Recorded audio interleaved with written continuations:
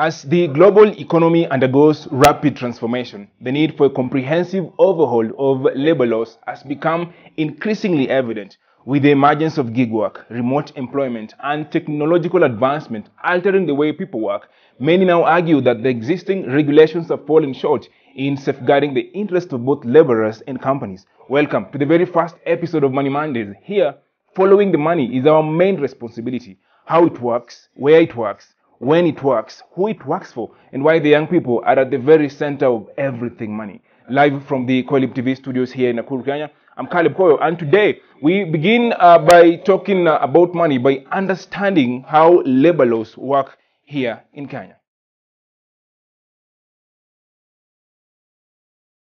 Labor laws in Kenya are a set of rules and regulations that govern the rights and obligations of employers and employees in the workplace. The International Labour Organization, which Kenya is a part of, oversees employment issues in its member states and deals with problems such as social protection, equal employment opportunities, and international labour standards. But labour laws are actually divided into collective labour laws, which involve the relationship between the union, the employer, and the employee, and also individual labour laws, which deal with the relationship between the employer and the employee without the involvement of trade unions.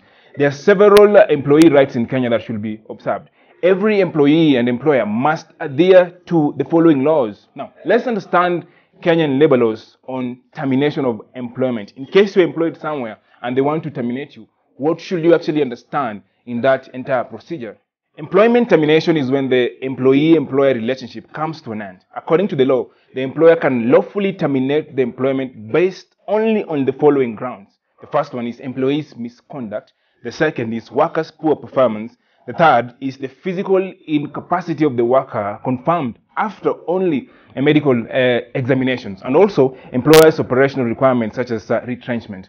Now, employees' participation in an illegal strike can also lead to termination of contract. The termination notice should be done in writing or orally in case the employee cannot read. Note that the employer can terminate the employment contract at any moment, but the employee must be given a notice which ranges from 1 day for those who are paid daily to 1 month for those who have a monthly payment agreements. The same applies when the employee wants to terminate employment for various reasons. If either party does not give a termination notice, they must make payment of salary in lieu notice. Unfair termination occurs when reasons for terminations are not provided, even though the law protects you for such situations as well. Now, let us understand Kenyan labor laws on resignation. If you want to resign from your job, what should you do as a young person?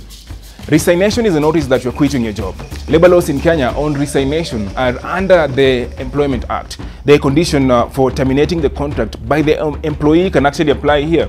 Employees who receive monthly payments must inform the employer 1 month before they stop working. If an employee does not give the employer the notice, they should pay the employer the equivalent of the wages for that period.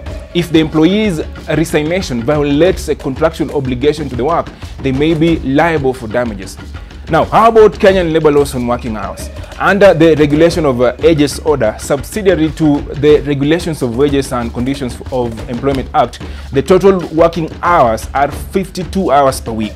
Normal working hours every week is 45 in Kenya. A person employed at night may not work for more than 60 hours weekly. Employees below 16 years of age cannot work for more than 36 hours a week. If an employer works more than those normal hours weekly, the extra hours are treated as overtime and they should be paid for that.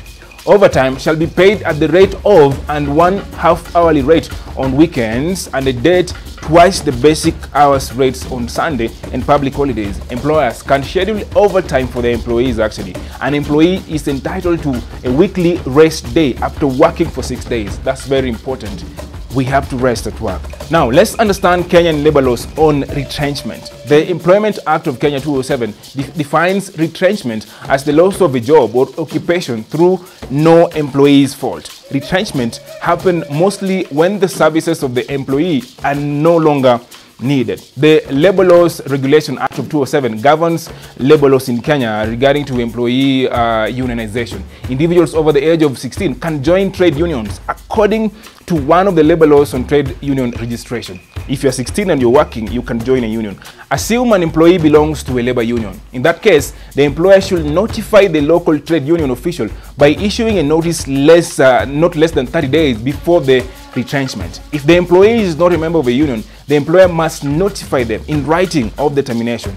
Severance pay is the only payment for redundancy. In Kenya, this pay is equivalent to 15 days of basic wages for each completed year in employment. An employee is not entitled to service pay if they are a member of a registered pension fund, gratuity or service pay scheme also established under the collective agreement or any other scheme provided by the employer whose terms are actually favorable. Now, how about Kenyan labor laws on maternity leave? According to Employment Act of 2007, female workers are entitled to 3 months, 91 calendar days of fully paid maternity leave on the birth of a child. The worker must give written notice of at least 7 days before proceeding on maternity leave on a specific date and return to work after the completion of the 3 months.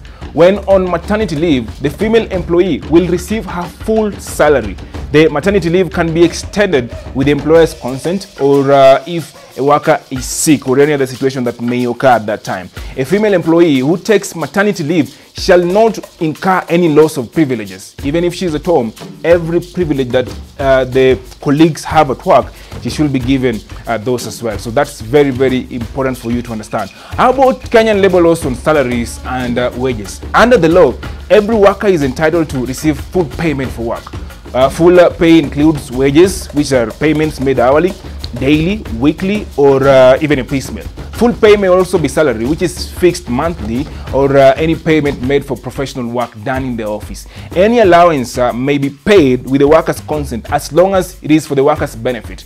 Wage deductions are not permitted in exchange for job placement. Employers are required actually to give pay slips to all employees at or before each payday, except for casual employees who are employed for a period of time less than 6 months. In a world where work is at the heart of our daily lives, labor laws stand as a critical shield protecting the rights and dignity of employees. These laws are not just a set of rules, they are the lifeline, ensuring that workers are treated fairly and with respect in their workplaces. The significance of labor laws cannot be overstated. They are the cornerstones of a society that values the well-being and the rights of its workers. As we move forward, let us recognize that strong labor laws are not only important for employees, but also for the health and vitality of the entire workforce and the economy. That's all for today. See you next week on another Money Monday installment. I'm CoELIB Koyo, and remember, Money Mondays looks at how money works in the continent, who it works for, how it works, where it works, and specifically why the young people are at the center of everything money in the sub-Saharan continent. I'm CoELIB Koyo. Take care. See you next time.